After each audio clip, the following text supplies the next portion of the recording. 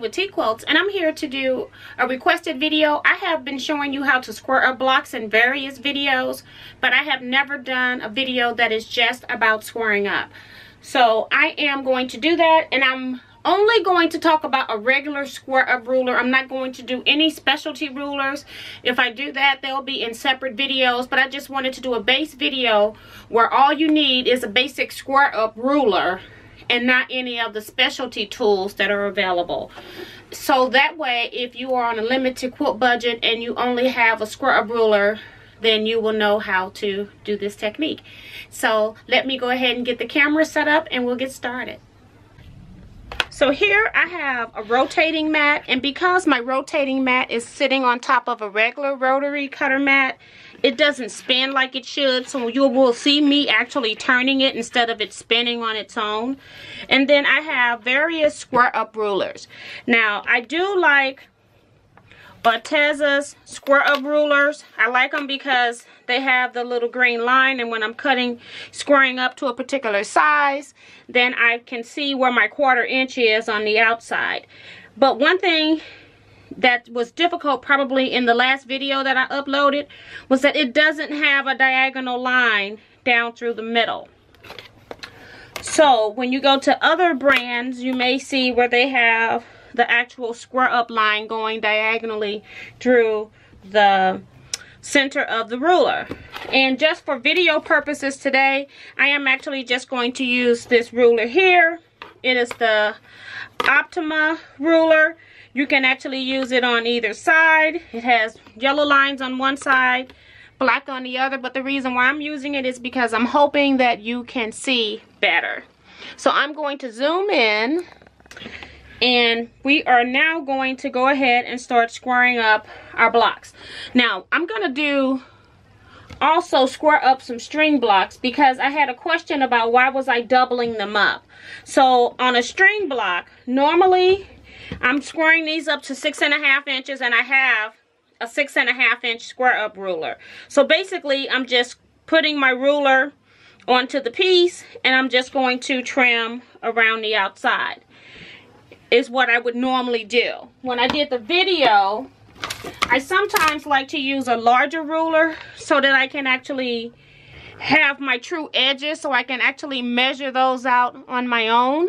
And so I think people got confused as to what I was squaring up with. So for this first one, I'm going to use the Orteza ruler and square up. So I'm going to place my ruler and just cut 2 sides.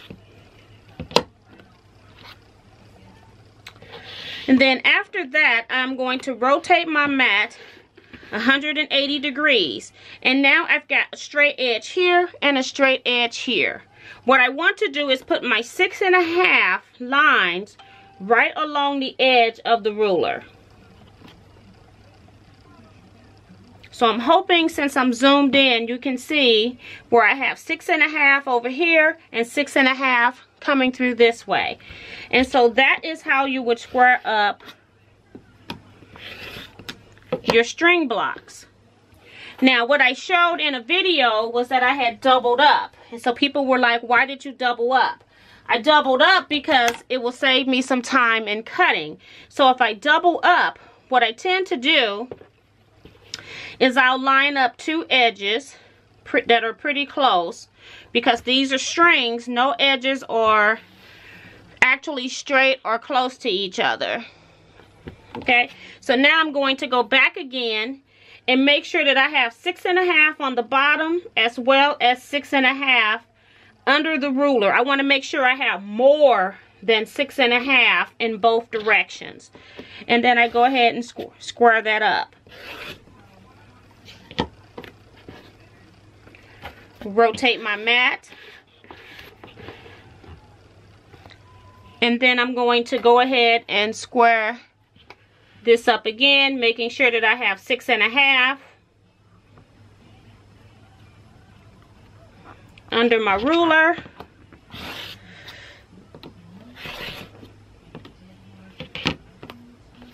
And there are my 6.5, and that time I did 2 blocks at a time. And you could do as many blocks as you want with this type of a technique where you're not concerned about where things are actually lining up. Most of the time when we're squaring up blocks, we're actually probably are squaring up either half square triangles, or we are squaring up quarter square triangles or hourglass blocks.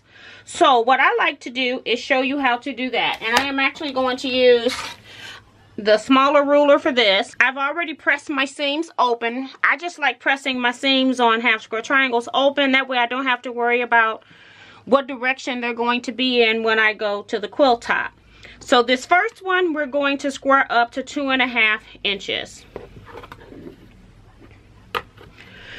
So what I want is I have this diagonal line, and I'm hoping that you can see that, but this diagonal line, I want to place it on the diagonal line of my seam. Now for my first 2 cuts, I want to make sure that I've got more than 2.5, but also have this diagonal line going through the middle. So once I do that, I can go ahead and square this up. Now I can rotate my board, and now this time I want to put this 2.5 line, so this 2.5 inch line here, I now want to put that along the edge of my block. In addition to that, I want to make sure that this center diagonal is also going through the block.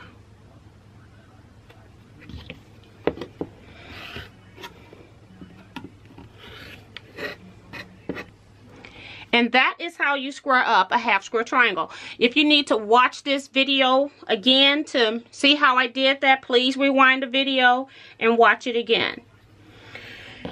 Now it gets a little tricky when you start to have double seams going through on an hourglass block as to how you're going to square that up. We're still going to be working with 2 edges, and so we also got to take into account this edge. So what I like to do is know what my center measurement is. So if I'm squaring something up to 2 inches, my center measurement going up and down as well as left and right would be 1 inch. So let's square this up to 1 inch. What I want to do is take my 1 inch mark. So this is my 1 inch square mark. This is the center where it intersects. I want to put that right in the middle of my block. And I want to make sure that this black line is still on that diagonal.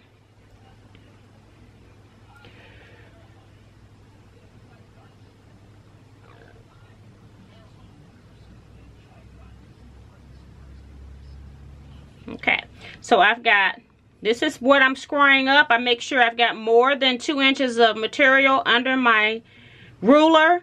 I am got my 1 inch mark crossing through the middle here at this center point. Now I can go ahead and square off 2 sides. I'm going to rotate this. I could have rotated my board as well. I just rotated the piece. And now when I put this back, I want to make sure again that this diagonal is going through the block. I want to make sure this 1 is intersecting in the middle. And now my 2 inch lines are right along the edge of this ruler. So 2 inch mark is on the right along the edge of the patch. Everything is lined up. I know it's going to be nice and square. When I'm done, then I can go ahead and trim the 2 remaining sides. And then that is how you would square up the actual hourglass block. So that's it for this video. I hope it was helpful. If you have any additional questions, please leave them in the comment section below. And I will see you next time. Thank you for watching. Bye-bye for now.